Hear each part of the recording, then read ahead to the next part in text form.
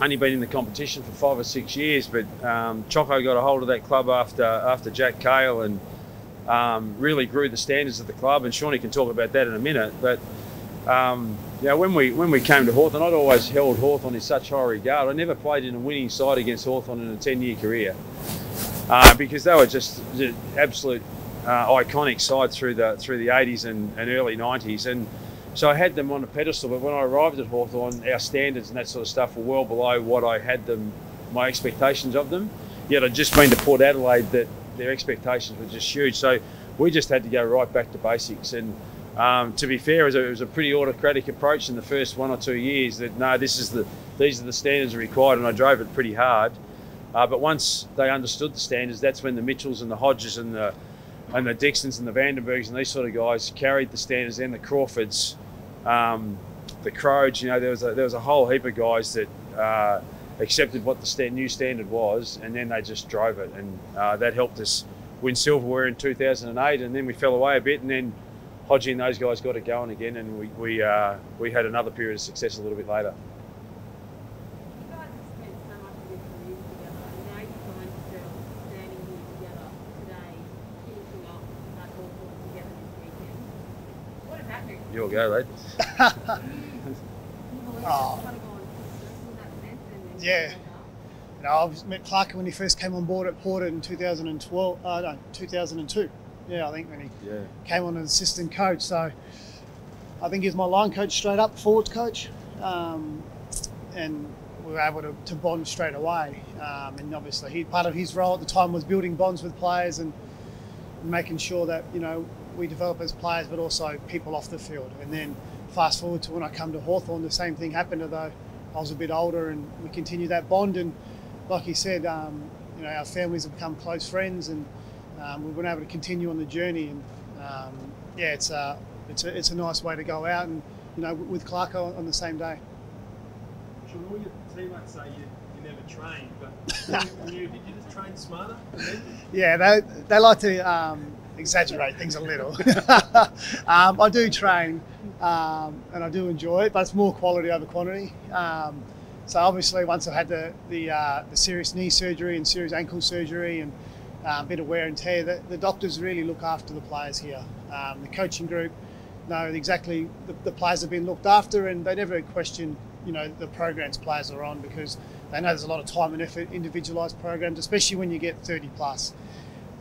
But yeah, you miss 1 or 2 little drills here and there, and one extra rep on the end of pre-season running, and they think you don't train, which is good. So it's part of the footy banter.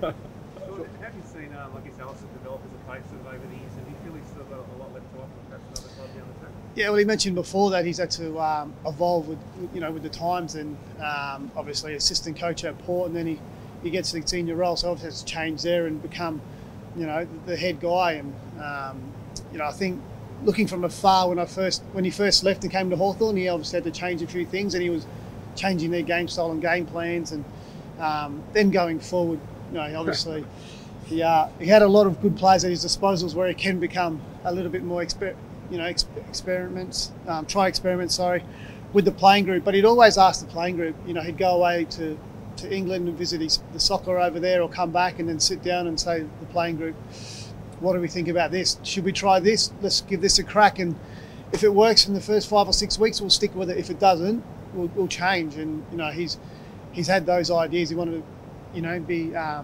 want to innovate the game plan and take risks. And I think it's no reason why. It's not strange to the players that we've had success, because he's always been at the forefront of change and wanting to be the best and be the first to try change. So, though there was a few things we probably questioned at the start. There's a few stuff-ups along the way. along the way, but I think that's a part of the bond that he grows with the players. And you think you have more buy-in when you involve the players in those decisions. You're coaching as well as ever. You think it's been a pretty tough year, but over the last month, the season could have fallen away, I guess, but 3 wins in a row. Who was coaching as well as ever? Yeah, obviously we didn't get off to the right start, and then we got to the halfway point, and again, like always does, we have a review and see where we're going well and where we need to improve. And we made some changes to the way we want to play and different things we do every year, and we're finishing the year off a lot better. You know, we wish we would have started that way, but you can't predict these things. And but we're finishing off nicely. We've still got one more game to go, and hopefully the players can take that into pre-season with a bit of positive thinking that what they did in the second half of this year can help launch them into pre-season. If Clarko pops up in another polo in a year or two, will it strike you as strange, do you think? I'm trying to pull him out of retirement. I'm not too sure. I'll just let the big man, or the little man, rest for a bit. He's going to take some time off, and then I think he's going to evaluate then. But yeah, we'll see what he does. Clarko, can I just ask you, obviously you talk about the relationships between everybody, but in all your time here, is there something after today that you're going to miss? Either walking down the stairs, walking past the Kennedy statue, is there, or a certain person? And what is it about? Because you're so enshrined in Hawthorn now. Is there something that you're going to, that routine's now gone? Yeah, I don't know, because I haven't left yet. That'll probably come in 2 weeks' time, 4 weeks' time, 6 months' time. From what I can gather from others that have left roles, it's when the team runs out the next year and you're no longer in charge of the team, or you're no longer playing in the team, that's where the void seems to be at its most significant. So I'm yet to experience that. So we'll find out someone down the track. But I know we've both given a hell of a lot to this footy club, but this footy club's given a hell of a lot to us too. It's been a really, really strong bond on both sides. But we both, even though it's a little bit precarious what's going to happen next for us both, we're both really excited about what the next chapter might bring, and some of that chapter for me in particular, and I think the same for Sean.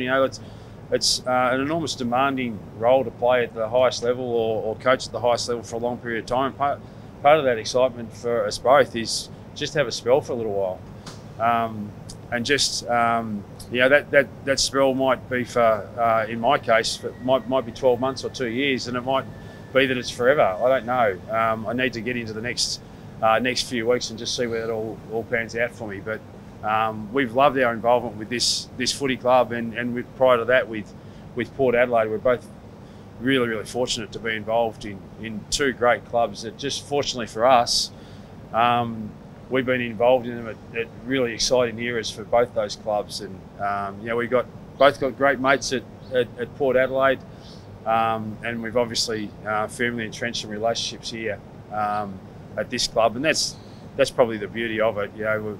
We've said all along, it's not about being rich in terms of what's in your bank account. It's being rich in terms of the way that you live your life and the relationships that you've got. And we've got some great relationships with some people at both clubs that will be everlasting for us. Will you rule out coaching at all next year, do you think, Alistair? Is that something that's not on your horizon at all? Or yeah, no. coach next year? Well, I'm nearly a little bit embarrassed to talk about it, to be fair, because whatever has been said in the last 3 or 4 weeks has changed so much, and it's nearly whatever you say, you just can't take it as gospel. But my sincere intention right at this point in time, and has been for the last 4 to 6 weeks, now that I'm no longer coaching Hawthorn, I want to have a spell from the game, and just see what that rest will do for me, whether it will reignite some real passion to get involved in the game again, or actually take the opportunity to go overseas. It's a little bit difficult at the minute given the environment, of course, but take the opportunity to go overseas and explore some things and do some things that my wife and I have never done before, because we've been so heavily involved in footy, and see where the next chapter of our life takes us. How are you feeling now that you've made the decision, and now that it's new? Like 21 years or 21 seasons, it's a bloody long time to be a professional athlete. Your body is I don't know, you can eat what you want, you can drink what you want now. Is that something that you're looking forward to doing? Well, I'm not looking. I'm looking forward to obviously the break. I won't miss the skin fold tests or the time trials. or eating lettuce for a whole pre-season. Yeah, I know. So I won't miss that stuff, but I will miss the change room stuff, the banter. Those things, the pre-season camps. We were talking about it yesterday, where you get to bond and hang out with the players. So that's the stuff I will miss. But yeah, I'm unsure what the future holds in terms of. I've got to replace the void that footy's going to leave. I've had a longer career than I expected. I've got to transition, and I've reached out to a number of ex-players who are mates, and just asked for their opinions and thoughts on what can I look forward to, some of the things I need to stay clear of, and to try make sure that my transition is as smooth as possible into life after footy. And yeah, I don't really know how I'm going to adapt to that. It's a bit nerve-wracking, but also exciting. So we'll just see what happens. Really just retiring, so it doesn't really feel like it's a safe space Yeah, Eddie's been through a lot over the last, through his playing career, and obviously going through the Walker stuff with who's a close mate of his has been very, very stressful for him. Yeah, I've always tried to help in this area and tried to make clubs and the AFL a better place, and it's an ongoing fight, and it's one that the players are up for, and we're going to continue to try and make the AFL and a better place. So it's not done and dusted by any means, and Eddie's on his own path now after footy, life after footy, putting those things into place now as well. So we'll see how that goes.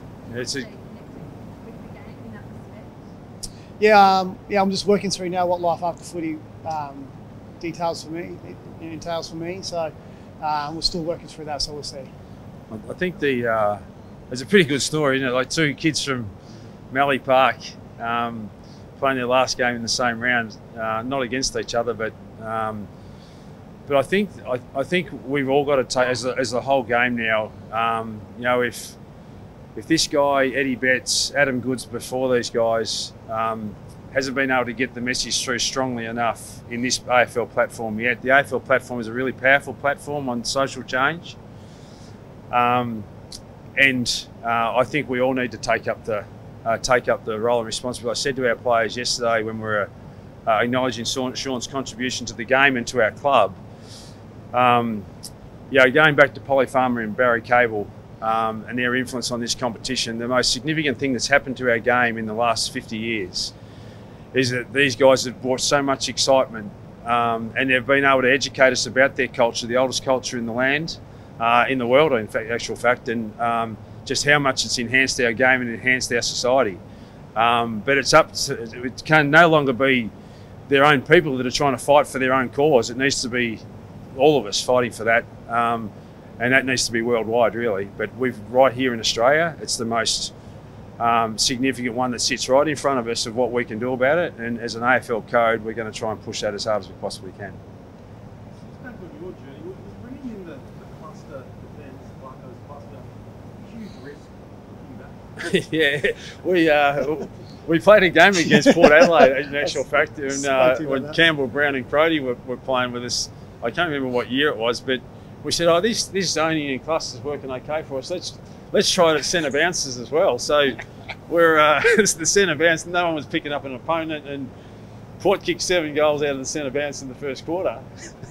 Wasn't going too well. Somehow we aborted at quarter time smartly, and somehow got ourselves back into the contest and won that game of footy. But listen, you've got to take risks in life, whether it's in footy or anything that you do in life, and it's always uncomfortable because any risk is actually exploring change in essence, and we're always prepared to be risk takers. I've had a lot of great people around me, whether it's David Rath and Chris Fagan and Brendan Bolt and Damien Harvick, Todd Viney. We always had a really great team of people that it was never ever, despite the senior coach perhaps getting the plaudits, it was always a team of people, and we've still got it now. With Rob McCartney and Chris Newman and Sam Mitchell and the coaching group that we got here together. It's all about coming up with an idea and then exploring whether or not we think it can work. Now it hasn't worked too well in the last couple of years. That's why I've been shown the door, and it's time for a different sort of change to the club, and that's someone that passed the baton. Take the club in a little bit of a different direction. But our club has never been afraid of doing that, and we've never been afraid of doing that within the club. So that brings the opportunity for success, but it also brings the opportunity for failure, and we've had both. Just one on the quirkiness. Was the kill the shark, was that the greatest ad-lib of your career?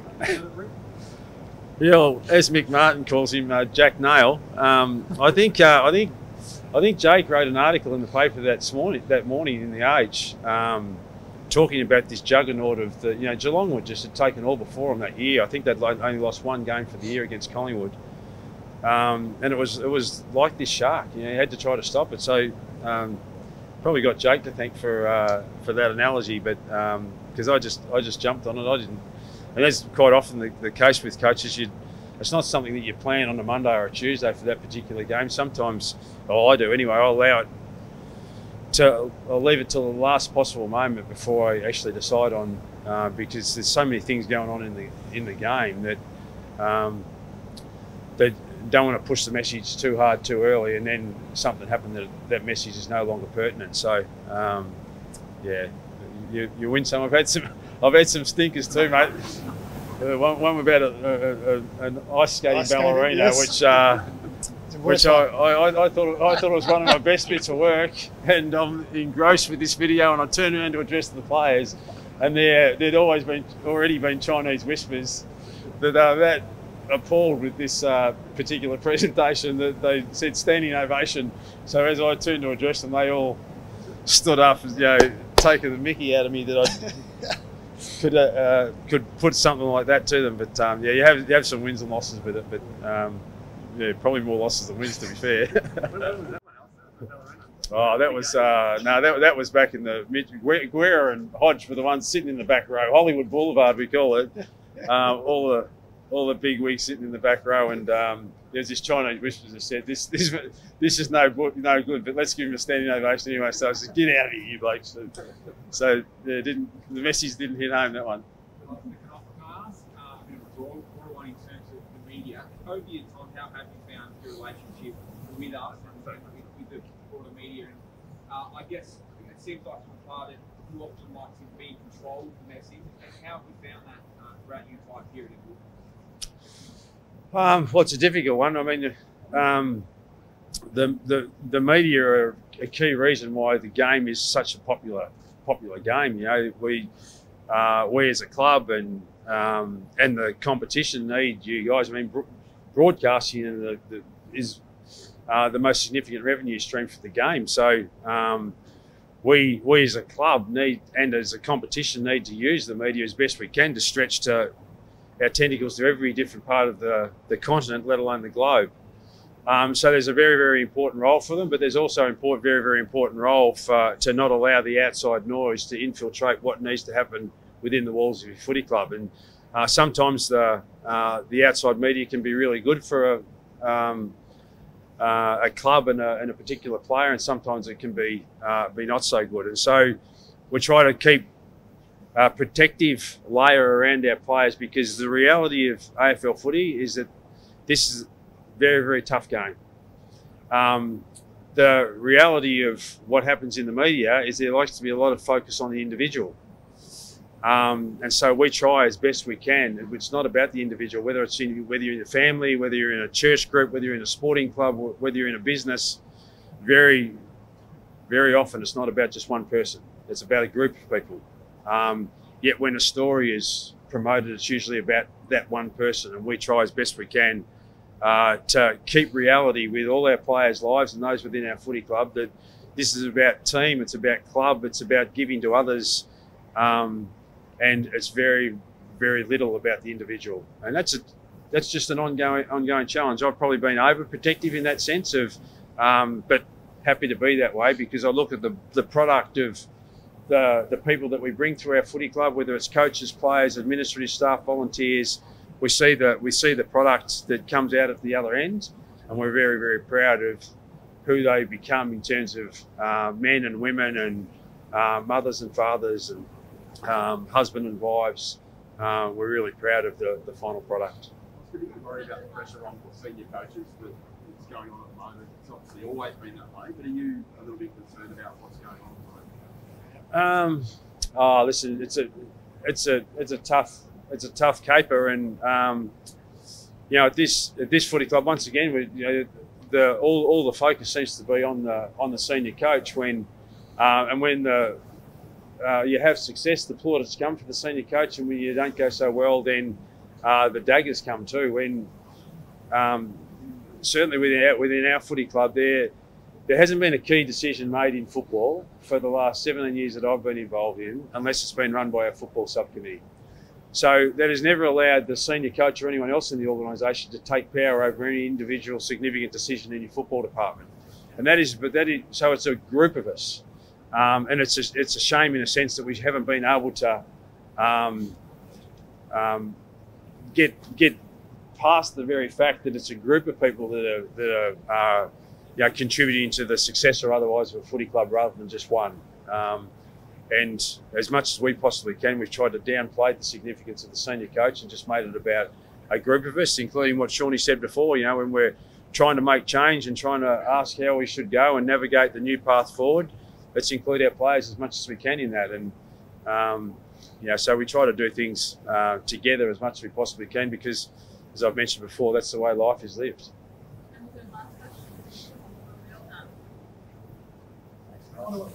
Not having a crowd to say goodbye to on the weekend, is that hurt or is it just life? No, that's just the way that it is. There's one part of it where Shawnee and I are just really, really privileged to still be involved in the game. There's plenty of others. My heart just bleeds for those in the travel industry and those in the hospitality industry that are just getting ripped apart. It nearly brings you to tears to see what's going on in other industries, and we're concerned that we can't have 30 or 40,000 at the MCG. I mean, geez, we can't be that precious. We're just enormously grateful that we've got roles that can, in the view of our governing body, the AFL, feel like we've got a role to play for society by continuing to play our game and give some joy to people in some tough times. If we can play some sort of small role in that, then we'll do that, and if that means empty crowds, empty stadiums, we'll do it. We're just very fortunate to be able to continue to do what we do. Sean, just on your future, has other clubs sort of asked you about being an assistant coach or anything like that? No, not coaching. Coaching doesn't. Not right now. You see what it's done to me. Like you said before, take some time away. But no, coaching doesn't interest me right at this point in time. So I'll step away and go into some other role. But yeah, at the moment, something may change in the future. But for now, no coaching. All right, guys. Thank you. Go, you guys. Thanks, guys. All the best.